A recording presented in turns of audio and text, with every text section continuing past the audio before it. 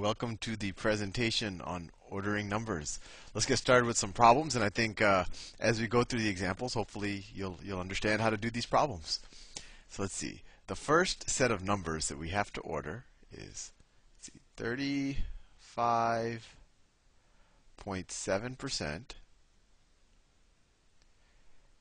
108.1%,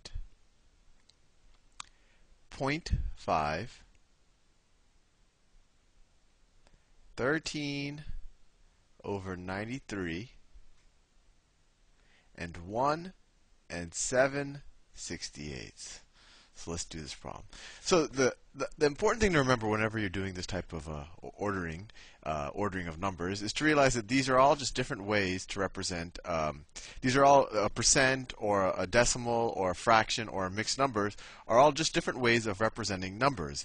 And it's very hard to compare when you just look at it like this. So what I like to do is I like to convert them all to decimals. But there could be someone who likes to convert them all to percentages or convert them all to fractions and then compare. But I always find decimals to be the easiest way to compare. So let's start with this 35.7%. Let's turn this into a decimal.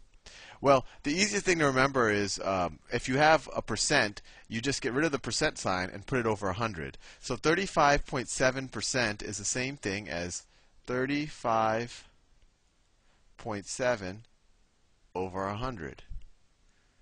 Like 5%, that's the same thing as 5 over 100. Or 50% is just the same thing as 50 over 100. So 35.7 over 100, well, that just equals 0.357. If this got you a little confused, another way to think about percentage points is if I write 35.7%,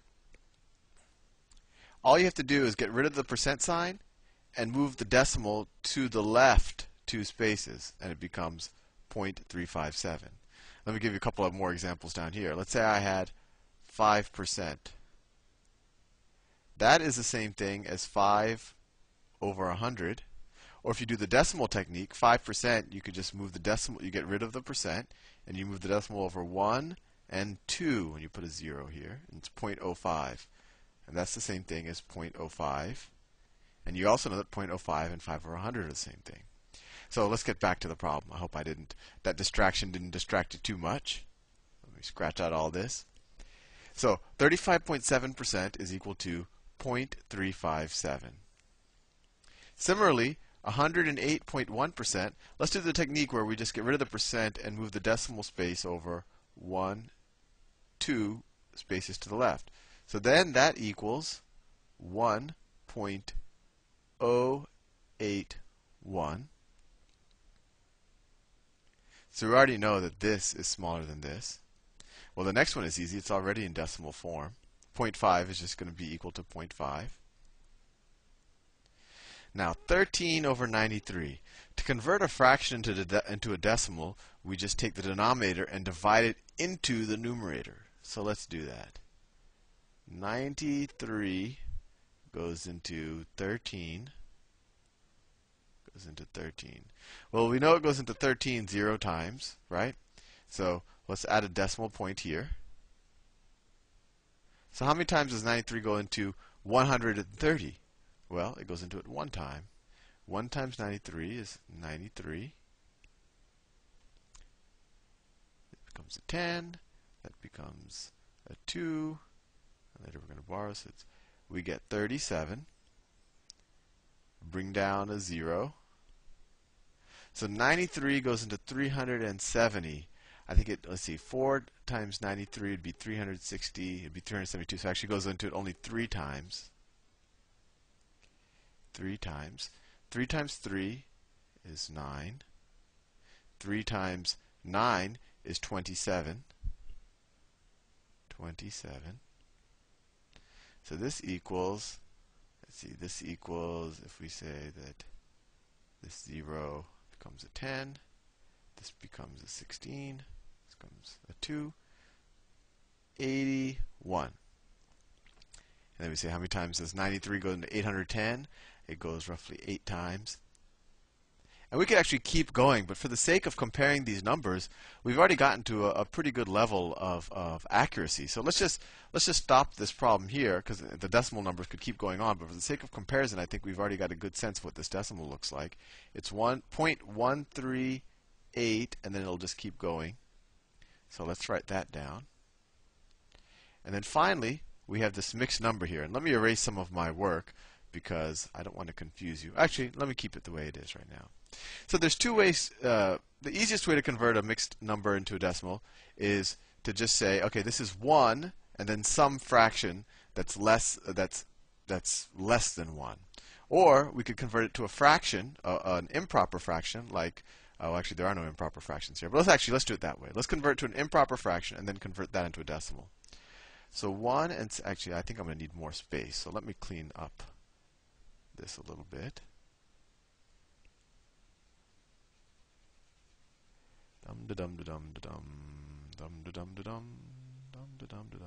There. I have a little more space to work with now.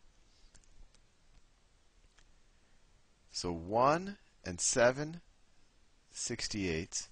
So to go from a mixed number to an improper fraction, what you do is you take the 68 times 1 and add it to the numerator here. And why does this make sense? Because this is the same thing as 1 plus 7 over 68, right? 1 and 7/68 is the same thing as 1 plus 7 over 68.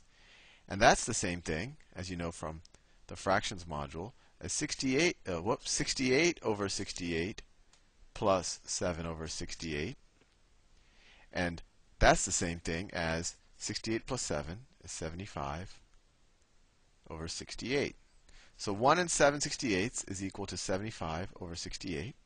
And now we convert this to a decimal using the technique we did for 13 over 93. So we say, let me get some space. So we say 68 goes into 75. I have a suspicion I'm going to run out of space. But 68 goes into 75 one time. 1 times 68 is 68. 75 minus 68 is 7. Bring down the 0. Actually, you don't have to write the decimal there. 68 goes into, ignore that decimal. 68 goes into 70 one time. 1 times 68 is 68. 70 minus 68 is 2. Bring down another 0. 68 goes into 20 0 times. And the problem's going to keep going on. So, but we can, I think we've already, once again, gotten to enough accuracy that we can compare. So 1 and 7/68, we've now figured out, is equal to 1.10. And if we kept dividing, we'll keep getting more decimals of accuracy. But I think we're now ready to compare. So all of these numbers, I just rewrote them as decimals. So 35.7% is 0.357. 108.1%, and ignore this for now because we just use that to do the work. It's 108.1% is equal to 1.081. 0.5 is 0.5. 13 over 93 is 0.138. And 1 and 7/68 is 1.10, and it'll keep going on. So what's the smallest? So the smallest is the smallest is right here. So this is, I'm going to rank them from smallest to largest. So the smallest is 0.138. Then the next largest is going to be 0.357, right? Then the next largest is going to be 0.5. Then you're going to have 1.08. And then you're going to have 1 and 7/68. So hopefully, well, actually, I'm going to do more examples of this. But for this video, I think this is the only one I have time for. But hopefully this gives you a sense of doing these problems. I always find it easier to go into the decimal mode to compare. And actually, the hints on the module do the same for you. But I think you're ready, at least now, to try the problems. If you're not, if you want to see other examples, you might just want to either rewatch this video or I might record some more videos with more examples right now. Anyway, have fun.